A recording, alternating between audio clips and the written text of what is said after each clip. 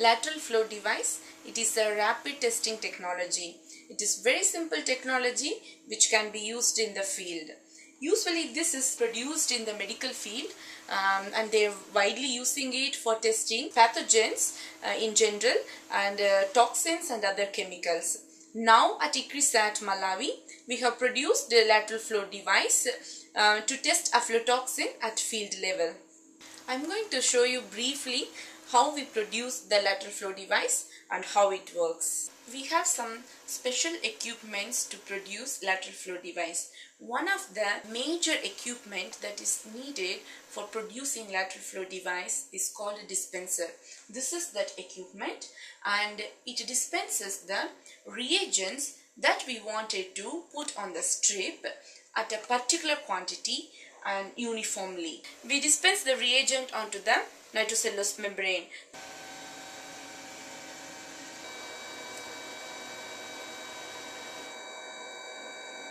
There are several types of nitrocellulose membrane available in the market. We have screened many types of nitrocellulose membrane and we have chosen the one particular type which is best suitable for our purpose.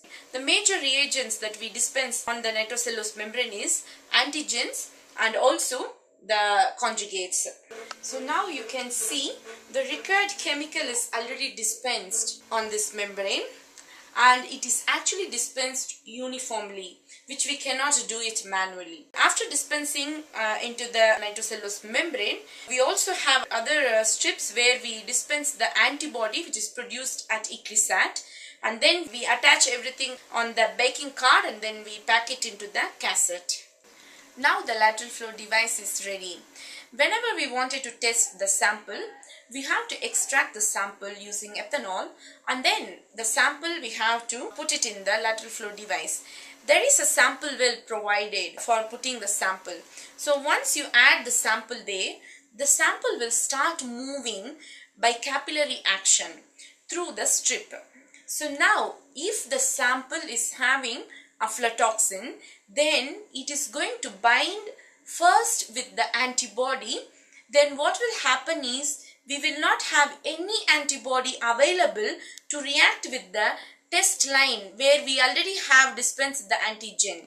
So in that case, we won't have any test line developed. But by default, the control line will be developed into the pink color. If the sample don't have any aflatoxin, that means when the sample is moving, because there is no aflatoxin, it cannot bind with the antibody. So what will happen?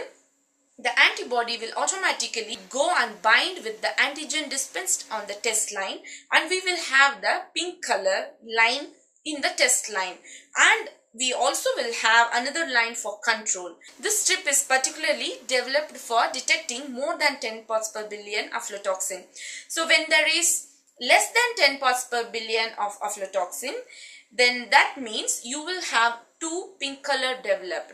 If there is more than 10 parts per billion of aflatoxin, then you will have only one pink line in the control and the test line will be absent because no antibody is available for reacting with the antigen.